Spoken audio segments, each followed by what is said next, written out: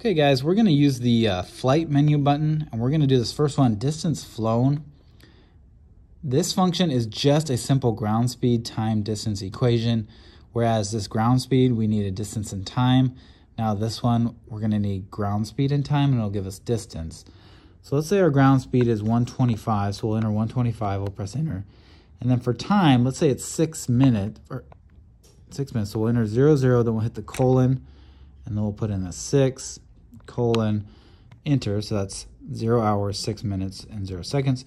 When we press enter, it's going to give us the distance of 12.5 nautical miles. So when we're flying ground speed of 125 knots and it takes us 6 minutes, that means we've flown 12.5 nautical miles.